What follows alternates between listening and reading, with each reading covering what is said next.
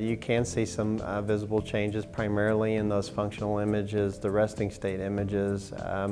There looks like there's additional, we call it coherence, within the networks that we typically measure using those types of MRI assessments. So you can actually see the strength of the connections improving in those images. Doing this type of research for 25 years, I think we're kind of onto something that might actually help people that are typically overlooked by a lot of professionals because they are really difficult to treat.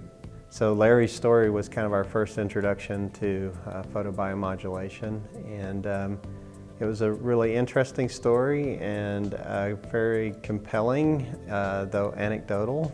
And it wasn't until he actually showed us his brain scans where he was showing us the effects of the light therapies that he underwent on his resting state functional MRIs that we really began to look at this and go, there's something here, we need to kind of take a look at this and see if we can understand, how this is impacting functional activity in the brain.